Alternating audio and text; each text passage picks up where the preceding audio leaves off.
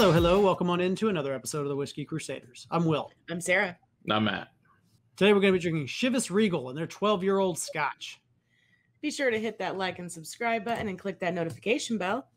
Matt, why don't you tell us a little bit of, well, I guess a lot about this? Yeah, it's going to be a lot. It's going to be a long history. Aren't you excited? I know I am. It took me 2 hours to research this crap.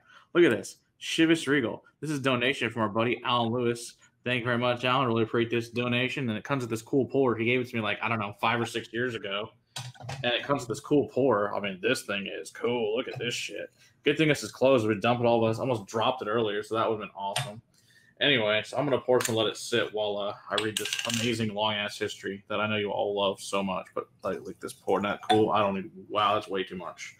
I'm going to have to go back in the bottle because that's way too much. Is that pretty calm back in there? No, that's better.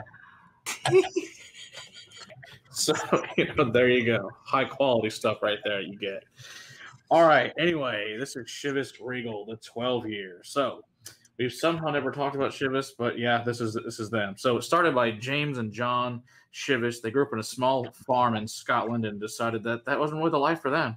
So, when they were 22 and 26, they left from home on foot, walked for 3 days, walked to Aberdeen. So, that's a hell of a walk back then. I don't want to walk for 3 days anywhere.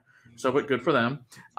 So then at that point in time, James started working at an emporium that carried like high-end luxury goods and groceries and all sorts of fun stuff. Eventually, his brother John joined him. And from there, they actually gained a Royal Warrant in 1843 from the Queen and were the official groceries to the Duchess of Kent, which was the mother of Queen Victoria at the time. So it's kind of cool. So they apparently got all sorts of Royal Warrants, including the grocery store. So cool. Like I said, they made a lot of high-end luxury whiskeys. One of their first things they ever made was the Glen Dee whiskey, which is a blended malt because their customers were asking for better blends. So like, okay, so they made that. And a couple others. So they eventually were the official whiskier to the Balmoral Estate, which is the countryside summer home of the Queen. So pretty cool. This is a fancy whiskey, for fancy people. So, exactly. So they apparently really carried to the high end. In fact, it became the world's first luxury whiskey back in 1909. It started the 25 year. So that's pretty cool. So eventually, all the Chivas family died off, and their head blender and with the right-hand man to their son took over.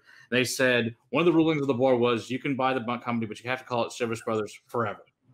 Okay, so that's why it's still Chivas. So, which is pretty cool. So, anyways, they were taken over in 1949 by Seagrams, but they were not allowed to be sold in the Middle East because it was owned by a Jew. So, what a bunch of dirty bastards, typical Middle East, but that's the way it usually goes with them. In 1950, they bought out the Milton Distillery, which, of course, is Strathisla, which is the base blend of this, which was started in 1786. But we'll give you history when we go over Strathisla at some point in time. Bought by Pernod Ricard in 2001. Yeah, so the big deal is this is so this is the 12. This is 40%. This was introduced in 1939 and replaced the 25 year because the enemy stocks are basically after left for World War I, World War II. There just wasn't any old whiskey anymore. It just doesn't exist. And they weren't hold on to whiskey for that long by their owners at the time.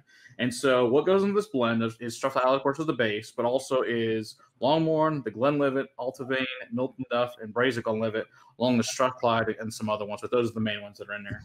So, quick question. Are you telling me that the original blend was typically 25 years and older? Yes. Jeez. That was the original blend, yeah. And so when they bought 12-year stuff? Yeah, so this is what they reintroduced it in 1939. But yeah, in 1909 they started a 25 year. That was the only thing they exported in the United States was a 25 year world's very first luxury premium brand. That's pretty amazing. Yeah, no kidding.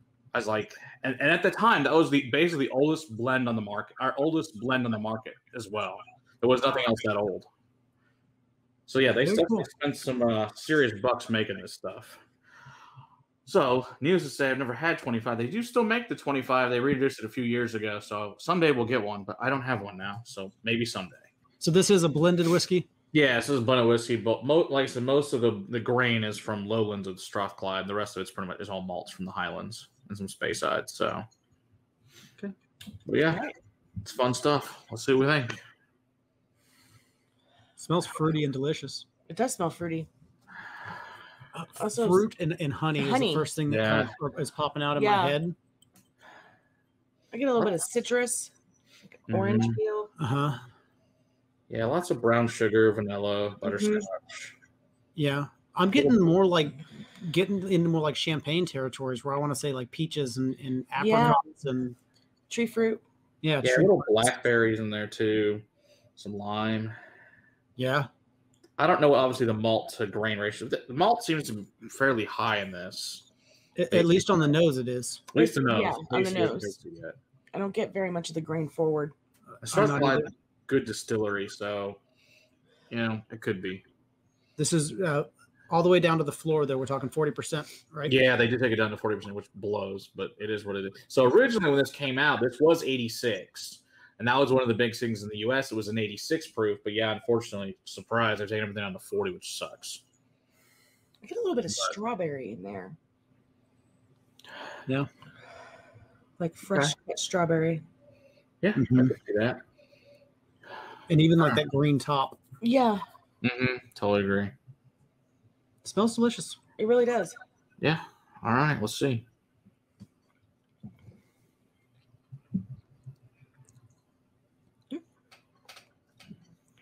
It's almost got a sangria feel to it.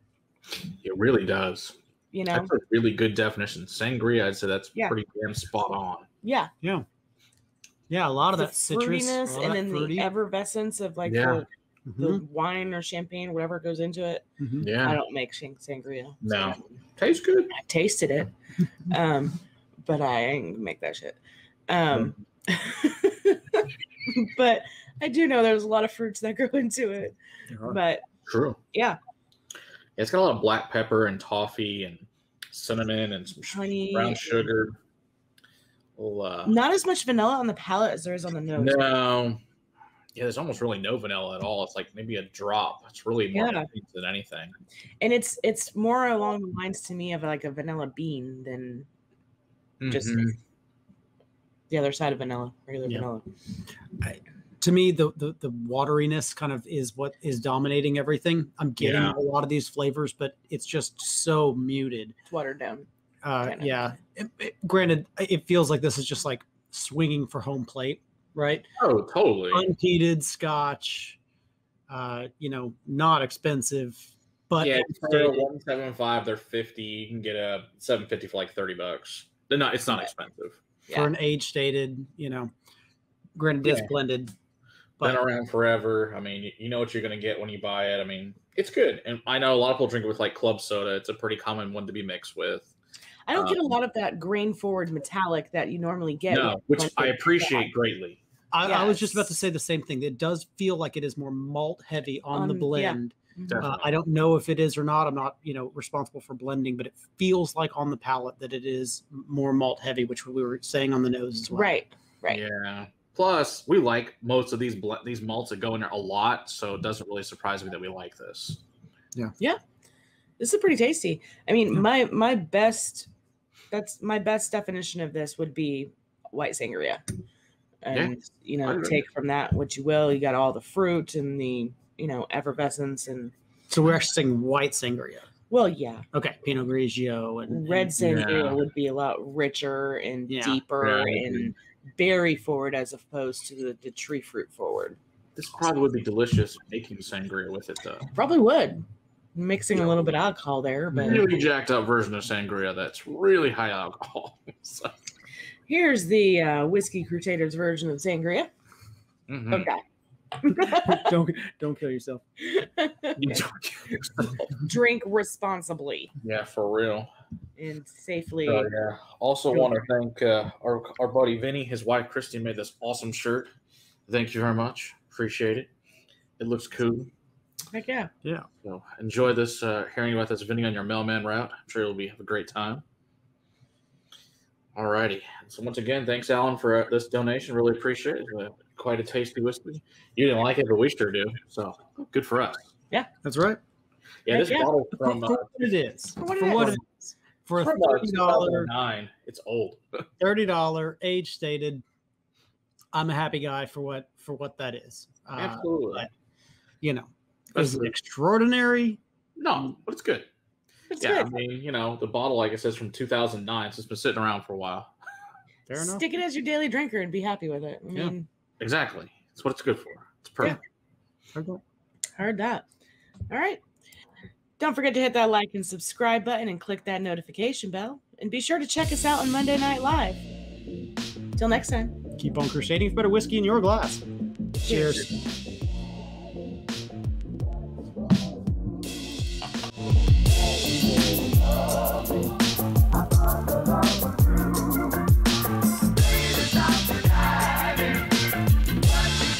Today we're going to be drinking. Today we're drinking Chivas Regal. Yeah, Chivas Regal, 12 year.